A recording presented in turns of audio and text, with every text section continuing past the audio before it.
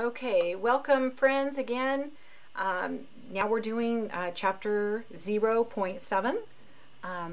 Whoops, I didn't click over. And so chapter 0.7. And so here we go. And this one is the quotients, the division between a positive and a negative number. And that's negative, and the division between a positive and a positive is a positive, and the division, quotient is division, product is multiplication, sum is add, and difference is the one we haven't seen, maybe, is subtract. And so anyway, quotient is a negative divided by a negative, so the quotient between a negative and a negative, dividing two negative numbers, you get a positive.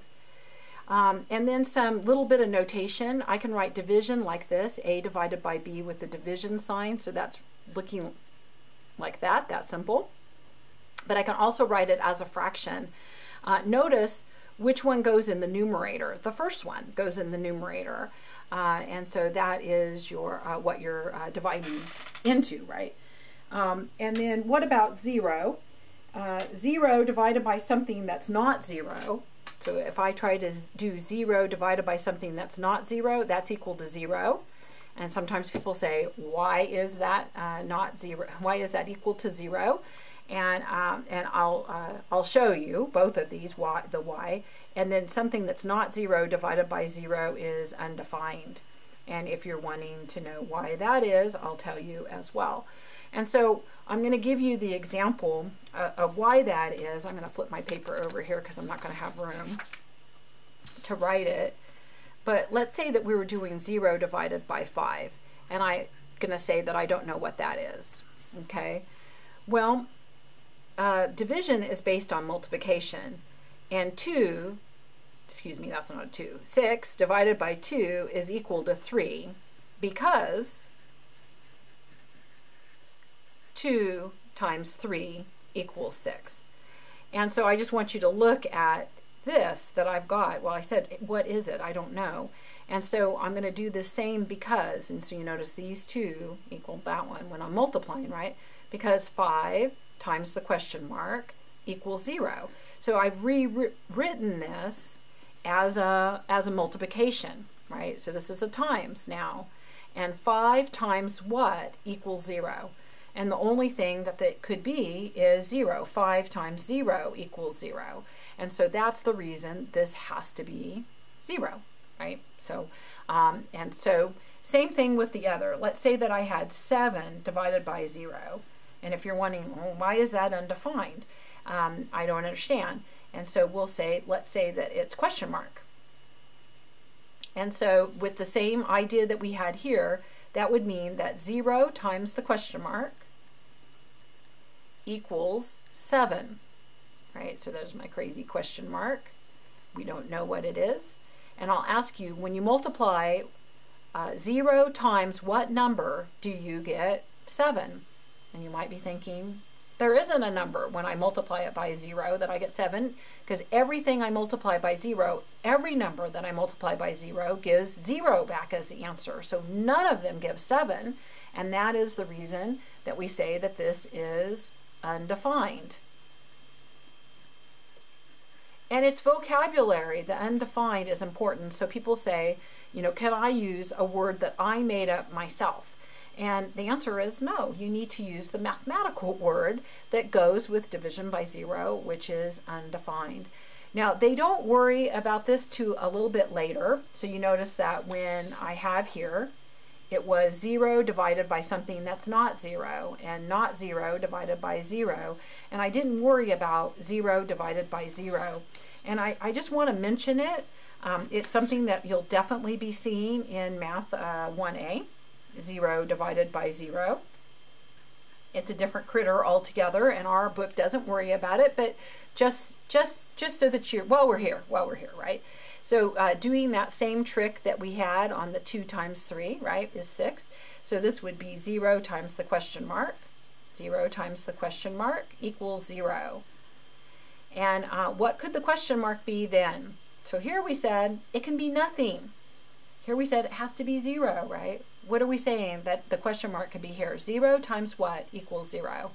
So if you're saying it could be anything, you're right. And they use math vocabulary for that, and what they use is the word indeterminate. And so it's indeterminate. 0 divided by 0 is indeterminate. Okay, so we're going to give a try to some of these problems over here. Find the following quotients. And so we have here on number 2, 10 divided by -5. I see that my printer got a little sketchy there on its drawing. But this is a positive divided by a negative is a negative. And 10 divided by 5 is 2. So that's -2. And then this one, when you divide it, 28 doesn't go into 4, right? So I'm going to have this written as a fraction. But it will reduce. A negative divided by a negative is a positive. And 4 goes into 28 7 times, right? So I can, a lot of people like to write this as -4. I'm going to write this over -4 times 7, right? And so you don't have to write it like that, but some people like to write it like that. And then they say 4 divided by 4 is 1, right? So a negative divided by a negative is a positive. 4 divided by 4 is 1, and then I still have the 7. And so right here I did 4 divided by 4 is 1. So this is 1/7. This is one that really tricks people all the time, and so this is a bonus example. Like if I had -3 over -5, they say, well, the 3 and the 5 don't reduce with one another, so there's nothing that you can do. But you can reduce the signs. A negative divided by a negative is a positive, and so it's better to write this as +3/5. And so you would want to reduce the signs there. And then this is number 12, 0 divided by 17. And which one is that one? Do you guys remember? It's 0, right? And 17 divided by 0 is, yeah, undefined. Now, I wish that the calculator said undefined. I tried to get a job at the Casio, right, so that I could tell them some things. But a lot of calculators won't even do the 17 divided by 0. And there's 2 ways that we can do the division on here. So we can go 0 divided by 17. So I'm doing this first one, and I've changed the notation there, which is 0, which is what we got. And I changed it from the fraction notation into the division notation like I had here. But the calculator will also do it on the division. So this is the division bar on there, or the fraction bar. So when I hit that, I can do the 0 in the numerator, upstairs in the numerator, and then I can go down and put in the 17. So 0 divided by 17, and that's going to give me 0. And the calculator will just as well do the 17 over 0, but no one's taught it undefined. It says math error is what it says. So, and the vocabulary that goes with that is undefined. There's actually a lot of math errors that can be made. We're going to be seeing some other math errors in the class later on, and the math errors are given different vocabulary to go with them. Okay, so now we have this one, -7 over 9 divided by -1 over 6. And so when I divide a negative divided by a negative, I know the answer is going to be a positive. If I rewrote this, remember that when you divide a fraction, you multiply by the reciprocal. So this is -7/9. And then I'm going to turn this into a times. And then the reciprocal, all you do is flip it, 6 over 1.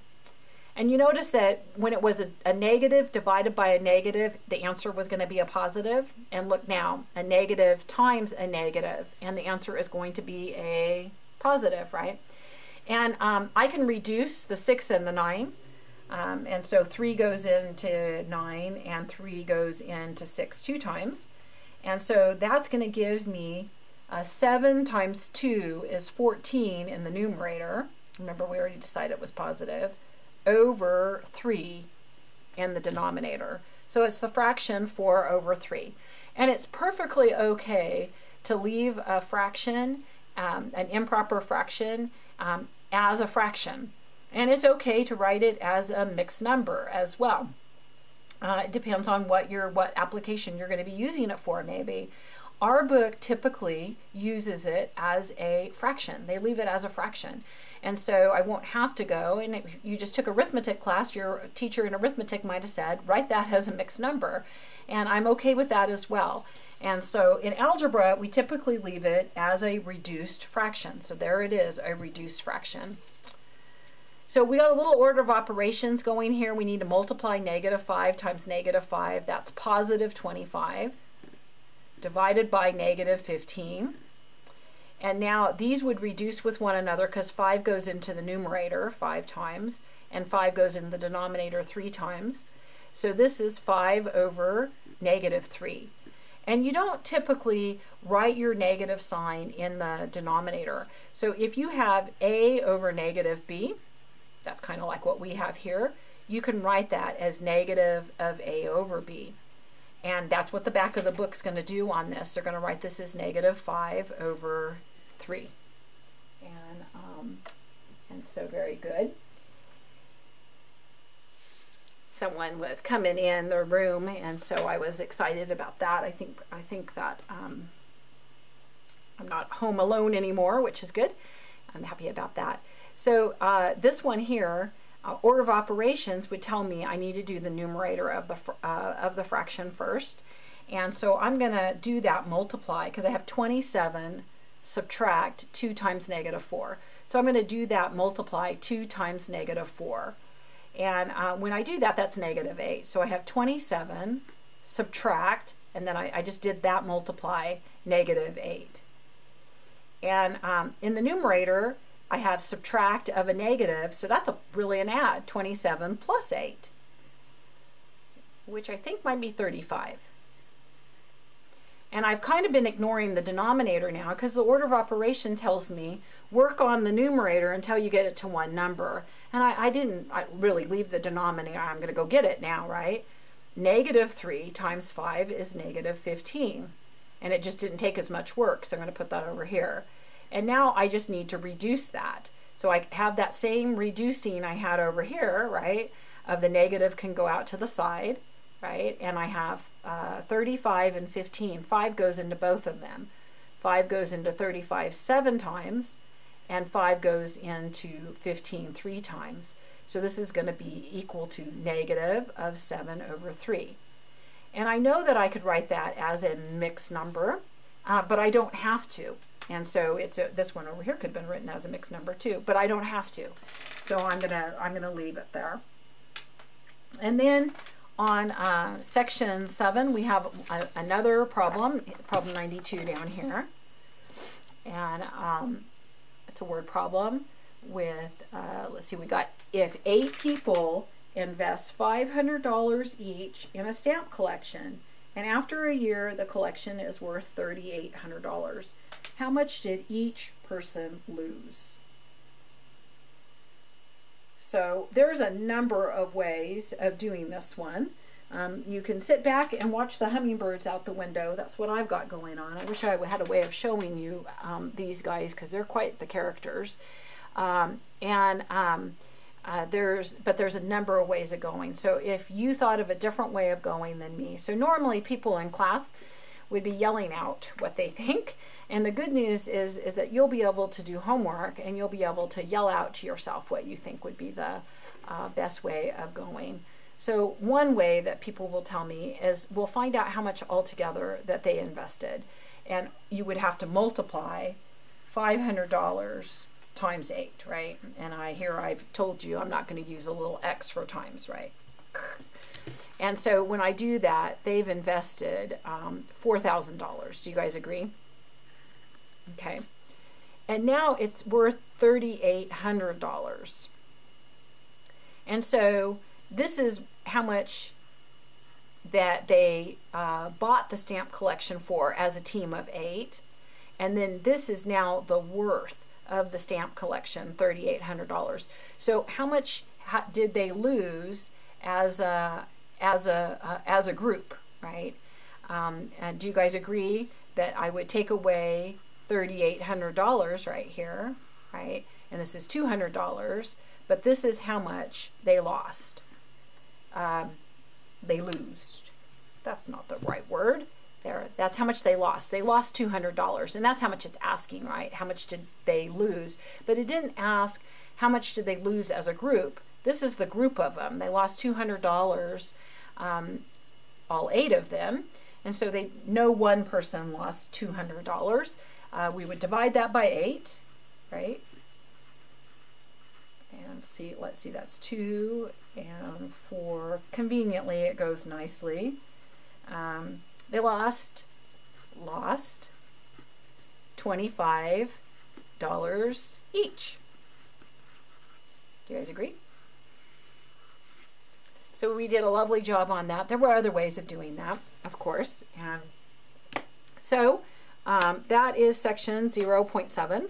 I'll warn you, I guess spoiler alert, if you start doing some homework, there's a problem in there that doesn't say if 8 people, it says you and 3 friends invest blah, blah, blah. And so many people say, okay, we're going to times that number. They kind of try to do it the same way by 3, but it says you and 3 friends. So how many really people are investing? And so be really careful. Four people, right, are investing. So be really careful with that reading on that problem. So a little spoiler alert. Okay, and so that was section 0.7.